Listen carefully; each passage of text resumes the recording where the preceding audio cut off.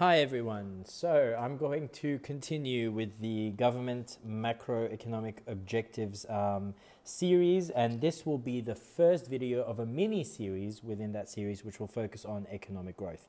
So once again, this is unit 2.3 of the IB economics syllabus, and I'm going to start by talking about economic growth. In this video, I'm going to define economic growth as an increase in real GDP and show you how to calculate the rate of economic growth from a set of data. So let's get started.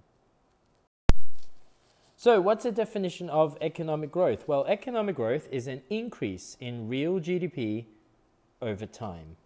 Essentially, economic growth is a growth in the size of the economy and the amount of economic activity.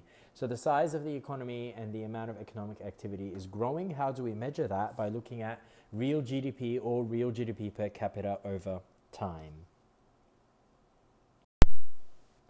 How is economic growth calculated? So how do we calculate economic growth?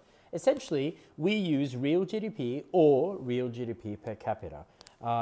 You get the new real GDP, so real GDP 2 of that year, the more recent year, minus real GDP 1, so the less recent year or the previous year, divided by real GDP 1 times 100.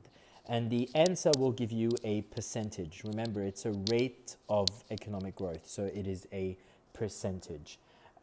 If the data given to you is real GDP per capita, it's just the same equation. Real GDP per capita 2 minus real GDP per capita 1 divided by real GDP per capita 1 times 100. It's always new minus old divided by old times 100. And it gives you a percentage, which is the rate of economic growth.